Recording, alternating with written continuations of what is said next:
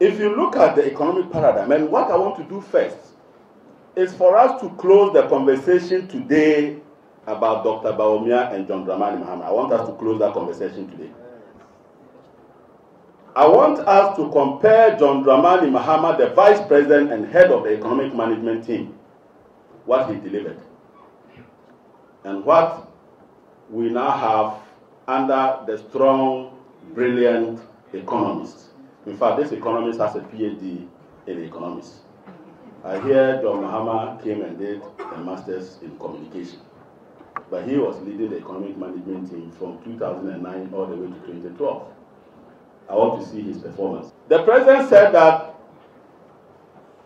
he moved the economy from an alarming 3.6% to 7.9%. That economy that he moved, that he's talking about, is an economy that we all know in 2016 faced challenges, particularly with challenges that we had with the FPSO. And for half of the year, we were basically not producing enough oil. Prices had tumbled, and as a result, that sector registered a negative 17% growth that brought down the entire performance of the economy. So we had oil taking away a substantial part of our performance of the economy. So when you want to see the true picture, let's take away the oil and look at the real sector of the economy minus oil.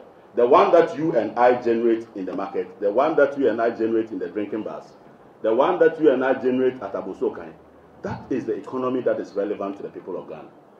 And when you look there, in 2010, John Dramani Mahama, as the head of the economic management team, delivered GDP of 7.6% without oil, and he doesn't have a PhD in economics. In fact, he delivered single-digit inflation in 2010. In 2011, John Dramani Mahama delivered 8.6% economic growth without oil. In fact, with oil, he delivered 14%. I'm sure we need a double professor in Bawumia to be able to achieve this. In 2012, he again delivered 8.6% without oil and single-digit inflation. 2017, under the brilliant and strong economist with a PhD and a former deputy governor of the Central Bank of Ghana, we deliver 4.8%. In fact, just photocopy it and take it home and call your last born.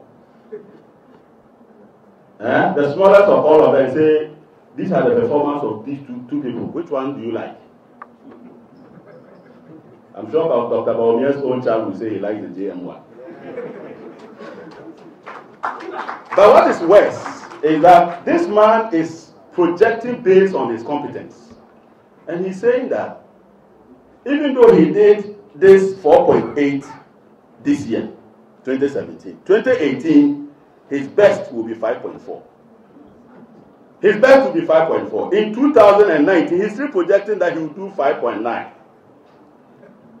And then by 2020, when they will be exiting office, his best would have been 6%. The worst of John Mahama was 7.6%. The best of this man is not anywhere near the worst of John Dramani Mahama. And we are comparing John Dramani Mahama, the president, to Dr. Bawumia, the vice president. Let's close it at the vice president level because he cannot move beyond John Mahama, the vice president, let alone to get to John Mahama, the president.